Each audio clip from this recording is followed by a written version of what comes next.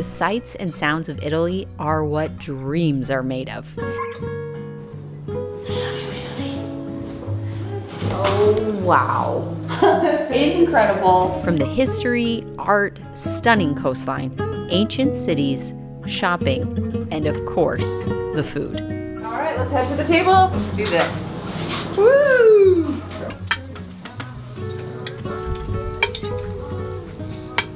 So good.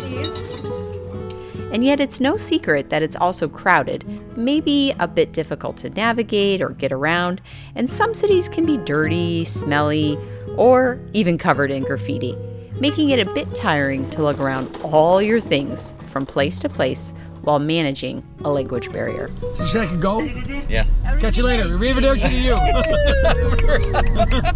you. In this series recap, we'll cover our route, time of year we visited, how to get around, money, tips for deciding which places you'd like to visit the most, and how to avoid travel fatigue, some packing tips for the ladies, and the single ingredient for creating lifelong memories. How was it? Beautiful. Yeah? Oh my gosh. That'll be a memory that you have for the rest of your life. Oh, sure. If you're new to KYD, we mostly travel in the United States, in our Airstream, and we love cooking, cycling, national parks, and of course, our family. But with our youngest going off to college, we wanted to mix things up and take a trip with just the two of us. All right. Just making our way through the cobblestones. And then meet up with our friends for some big laughs. I can't believe he said you were good looking. Yeah, I told you this a long time ago. You never listened to me. You never listened. It was the name. It's the name, That Tony. ain't fair. You call it Tony. As soon as you said Tony, they're like, oh, Tony. Tony. Come on, Like, look at this. Look at Bill. this. Come on, let go. We arrived on August 30th, and the weather was absolutely perfect. September can be a busy time to visit Italy, but it's still considered the shoulder season. Our route started in Rome before we rented a car and traveled to Alberobello, the southern region, and stayed in a Trulio, and then drove north, stopping in Assisi for one night before picking up our friends on our way to La Tavola Marche, an agriturismo that provided a once-in-a-lifetime experience. We are the champions, my friend. La, la, la. Then we were off to Florence, followed by the Cinque Terre, Parma, and Venice. We also visited Lake Como, but the weather moved in and rain doesn't help much when making a video. We ended up switching our flight home from Rome to Milan to make it even easier. Most people opt for public transportation, and rightfully so. The trains and ferries in Italy are incredibly efficient, affordable, fast, and even fun. The only real drawback we found is figuring them out. Sure they're the right tickets? No. Are you sure this is the right platform? No. Are you sure this is the right train? No. Are you sure we're going to the right town? No. Because we're RVers at heart, we preferred to have our own car so we could be on our own schedule and experience more of the small towns between the destinations. Back in our freedom machine. This allowed us to go off the beaten path and change our plans, which allowed us to stay in Alberobello and Assisi, two of our favorite places on the trip. How fabulous was that? It was fantastic. Marco showed us everywhere. Everything, so much information. I'm glad you record in times like this. I know. Because there's things I forget and I don't want to forget them. Yes. So anyway, let's go poke around in the little stores. I think I found something. And then we're gonna go pick up the walkers. Okay. But Assisi was beautiful. It's the town that you want to see when you're in Italy.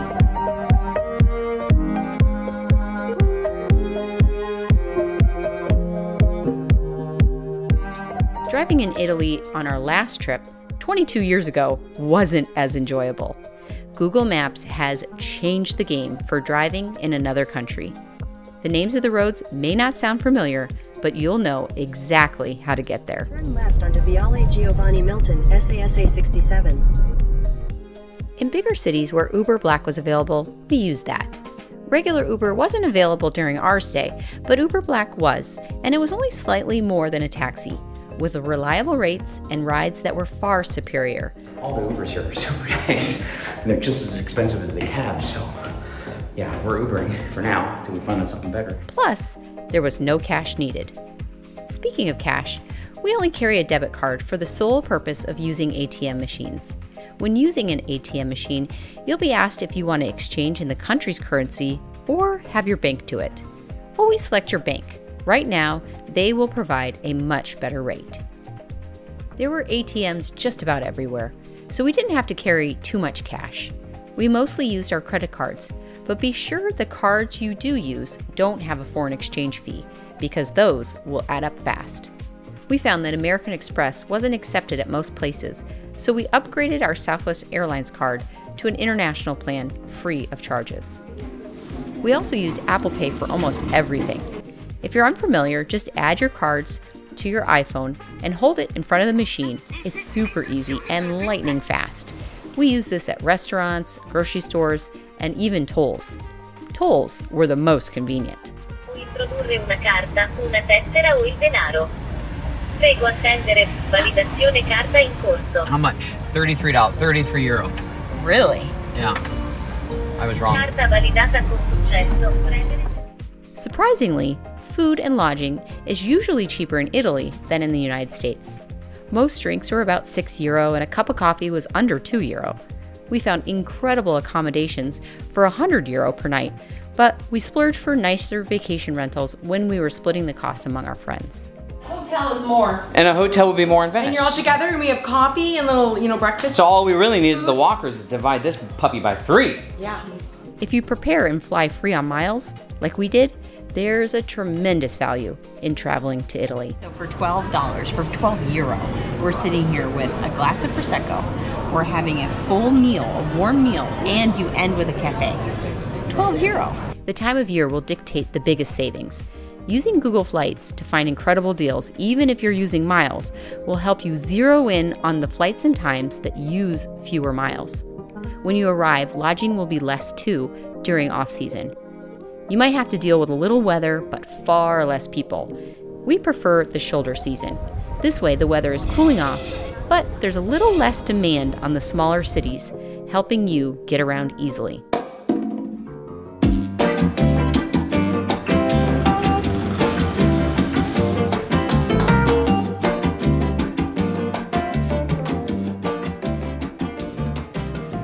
Now for some tips on where to go. This is a big one. Although the entire country of Italy fits into the size of California, deciding where to go can be daunting. Based on our research, which means a single Google search, the average trip to Italy is about 10 to 14 days. 2 weeks is plenty of time to mix things up with a little city, country, and coast. I have to relax. Yes. I just want to make sure I see it all. Yes. FOMO is a real thing, fear of missing out. But be assured that your best experiences will come from what you create, not just what you see. So leave a little space to adjust your plans when you're there and not have every second planned before you leave.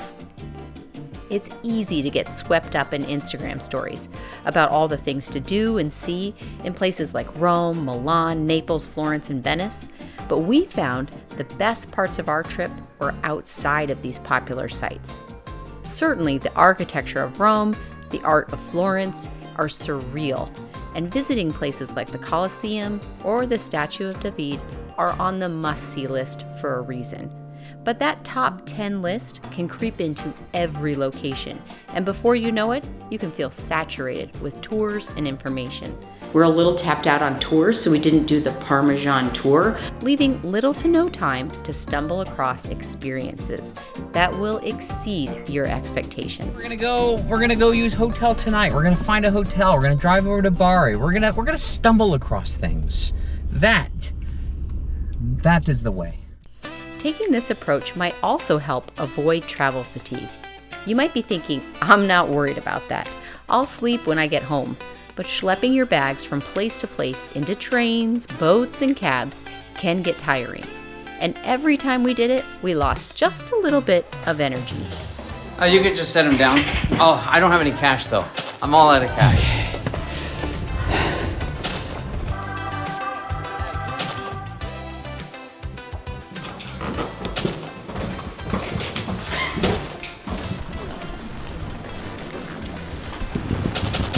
I want my car back. By staying just one more night in each place, we would have reduced the amount of times we had to pack and repack our luggage. Digging a little deeper into fewer places might just be something to consider. Now, what you gotta do is you gotta tackle it corner by corner, okay? In an effort not to ruin the zipper.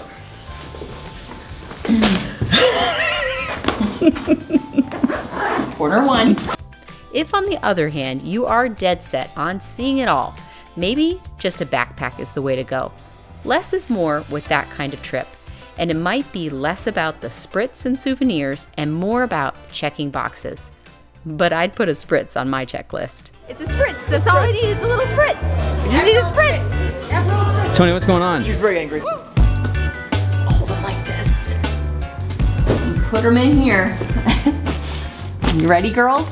Okay, ladies, I told you I had some packing tips, but it's kind of long, so if you're curious how I packed carry-on only for 3.5 weeks with 17 outfits, and no, I did not use packing cubes, just go to keepyourdaydream.com/pack4Italy. You'll find the video there, plus links to my favorite travel stuff. For everyone else, Mark shares tips for keeping things charged up in another country. Trish really did a great job with this converter charger. Not that you need this much stuff, not that an outlet can even handle if you were to plug it in. It just has options, but what I really like is it has this extension cord.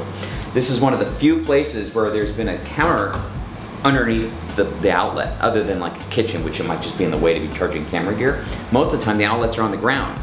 And so if you don't have something like this, then all your phone and anything you're charging is just sitting on the ground. But with this, we're able to use those floor outlets and then bring it up to a table and charge things where you want. The other thing is, these things are wonderful, and you gotta have more than one anyway, especially for us because we're charging the GoPro and the Canon and phones and stuff like the computer. But the other thing about this, it's great, but when you put a big Canon charger on this, the weight tips back. These little prongs aren't strong enough to hold that type of weight. So it's been so much nicer to do this. And of course, because it's big, I can do this while still charging my GoPro batteries or even maybe my laptop. So big thumbs up on this. We'll link the Amazon to that. But like I said, if you are bringing cameras and computers and things, you probably need more than one.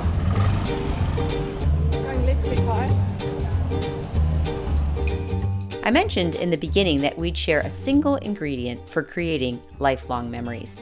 And that ingredient is spontaneity. Spontaneity. Spontaneity, last minute plans coming together. Cheers. When planning our trip, we never imagined hopping in a rental car with no reservations to a town we couldn't pronounce, or enjoying a polenta festival, joining an ugly club, or swimming in the sea with our dresses. But that's exactly what happened. I'll eventually forget half of the information I heard on a tour, and my memory of all the must-see places will fade. But I will never forget these small experiences that added up to lifelong memories. You'll never really know what will happen on your trip. One thing will lead to the next and you'll get an idea. Go with it. Be spontaneous. Leave time to go with the flow, and don't be afraid to change your plans on the fly. Your biggest memories will come from the smallest encounters. To start from the beginning of this series, just use our playlists. And if you're new here, welcome! Join us back in the States as we travel across the country and up the West Coast for adventure and smiles.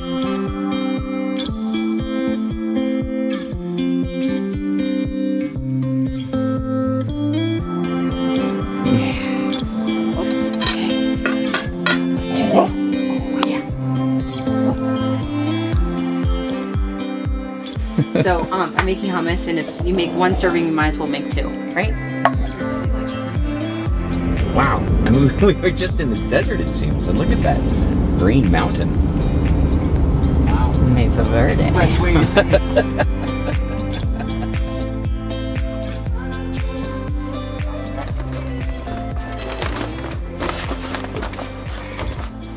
Hi! How's it going in here?